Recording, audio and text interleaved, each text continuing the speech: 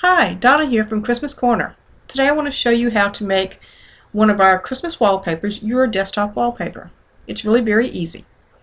You'll notice I'm in the Firefox browser on the Christmas Corner wallpaper page.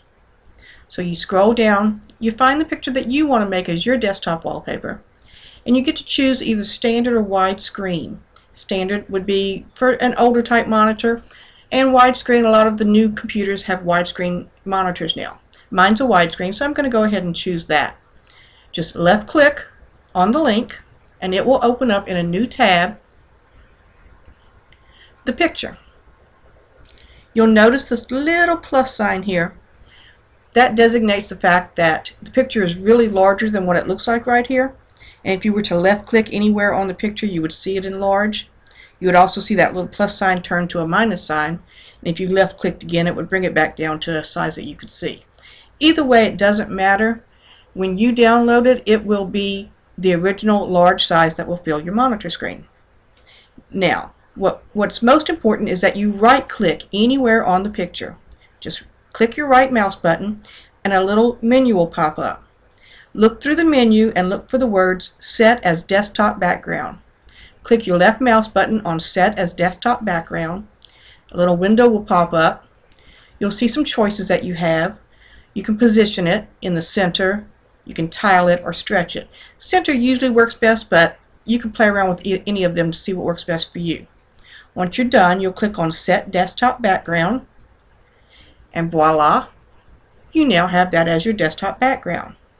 Now that was in Firefox. IE works slightly differently, so let's go ahead and open up IE and I'll show you how it works there. Again, we're on the Christmas Corner wallpaper page. Again, we're going to left click on either standard or widescreen. I'll click on widescreen. Again, it opens up a new tab. You'll see again you have the little plus sign, turns into a minus sign. You can keep, get bigger or smaller, however you want. Doesn't matter. Important thing again is to right click anywhere on the picture. Again, a menu opens up. Instead of looking for Set as Desktop Background, this time you're looking for Set as Background. Same thing, just different wording. Left click on Set as Background. It'll ask you, are you sure you want to replace your desktop wallpaper? Just click the Yes button and voila, it has set it. Now that's how it works in both Firefox and IE. It's slightly different in the Chrome browser. There is no option to set as desktop background or set as background. Instead, you need to save the picture somewhere on your hard drive, go to the place where you saved it, right click on the icon, and at that point you can tell it to save it as your desktop background. It's a few extra steps with Chrome, but if you don't feel like taking those extra steps, just go to using either Firefox or IE and download it from there. Hope you enjoyed it. Thanks a lot. Merry Christmas.